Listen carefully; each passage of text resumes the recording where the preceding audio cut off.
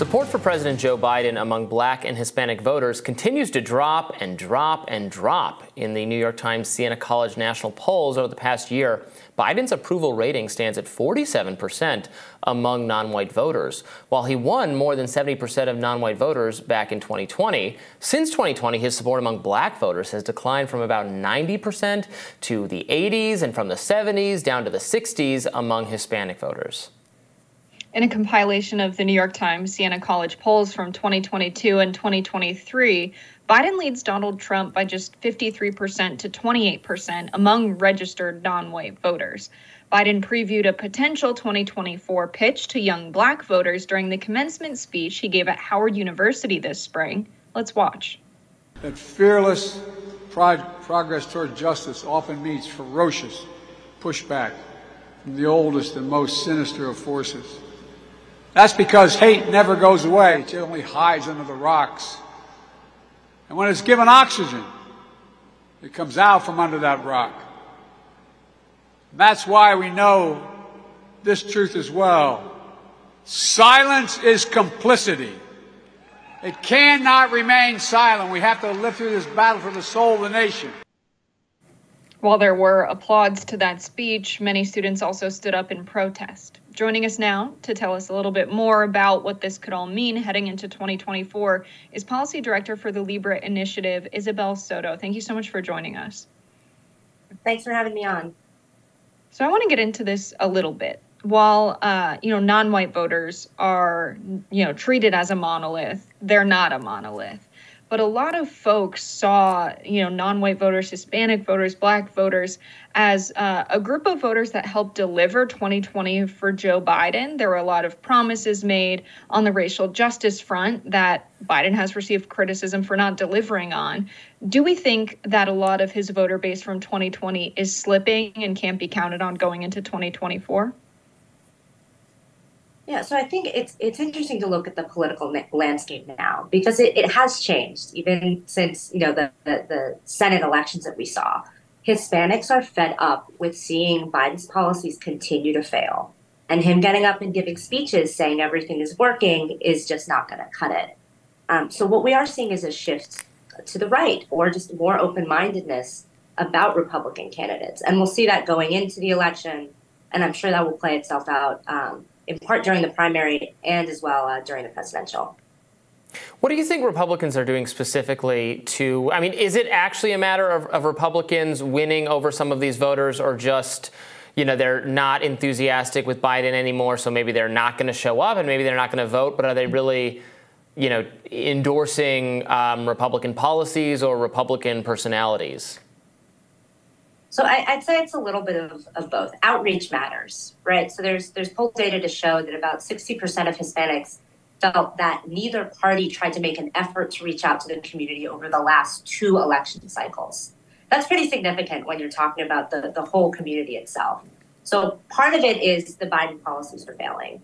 Libre actually conducted a poll with Public Opinion Strategies that found that the most important issue to Hispanics is the economy. If we're looking at where the economy's at, people are dissatisfied. So it's Biden failing, in addition to having Republicans come forward, connect with the community, and say, we do have solutions and we care about this. Do you find that when you're polling around issues or inquiring around which policy issues are most important among leaders of different caucuses, that there are specific policies that they are looking for, or are they looking at the general state of the economy and judging the leader based off of that? Yeah, so based on our specific polling, we saw the economy writ large and jobs that pulled about second in list of priorities. The number one issue, more specifically within the economy, is inflation. People are still concerned about inflation.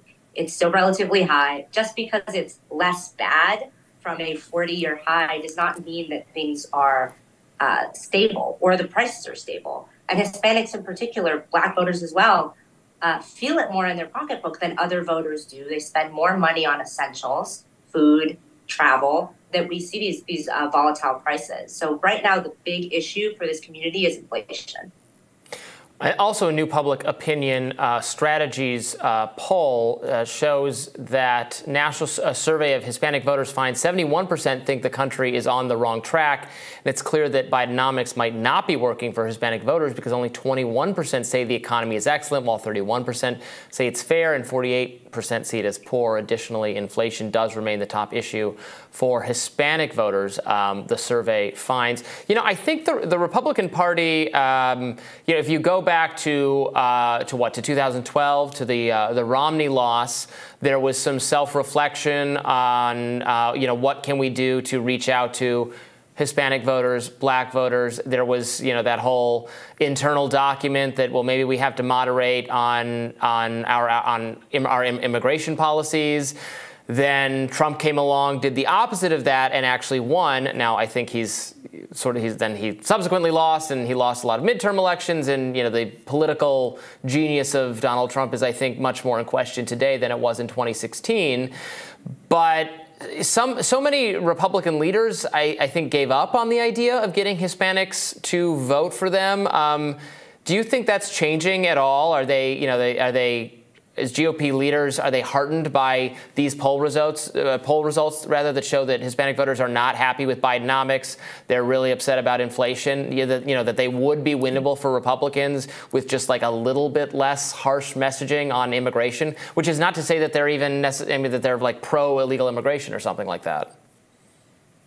I think the immigration question is always an interesting one, because if we do look at the polling, that immigration generally ranks pretty low in terms of priorities for Hispanics. It's not like it doesn't even cut the top three, typically doesn't make the top five either. And especially if we're talking specifically border security, right? Let's talk illegal immigration. Let's think about which communities the individuals that are illegally crossing are going into. These are predominantly Hispanic communities that people are entering. So concerns about illegal immigration hit very close to home to a large percentage of the Hispanic electorate. So I think I would say it's actually a little bit confusing that Republicans would feel like they might lose Hispanics on this issue. Now, when it comes to the kind of employment visa, immigration reform, that's a little trickier.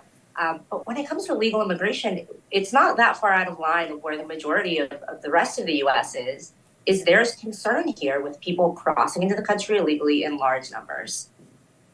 Watching different administrations come in and out and make policy promises on the campaign trail and then get into office and take things in a different direction or just not make good on their promises, do you find that it's a major problem? I think I've observed this working on campaigns and then looking at administrations where it seems that there's a greater focus on the messaging around a policy than the results of the policy being achieved themselves. Do you find that it seems Democrats definitely are hamstrung by this idea of, well, if we take this approach, we're going to be criticized by the right in X, Y, or Z way, and therefore we need to change our policy approach and maybe compromise a needed result of job growth or reducing inflation? It seems to me that the messaging has become more of a focus than actually achieving the intended results. Do you identify this as a problem as well? Do you think that's a fair assessment? Yeah, absolutely. And I think that's part of the issue, that why we're seeing some of these minority voters start to open to other possibilities and other candidates, because we have this whole PR campaign around Bidenomics. And at the end of the day, people are looking at their spending and they're seeing they're spending hundreds of dollars more right now than they would have 2 years ago. And it's just not ringing true as much as the messaging is being pushed and as much as Biden wants to say that his plan is working. People can see it when they go to the gas station and they see it when they go to the grocery store. Isabel Soto, thank you so much for joining us today. We really appreciate it. Thank you.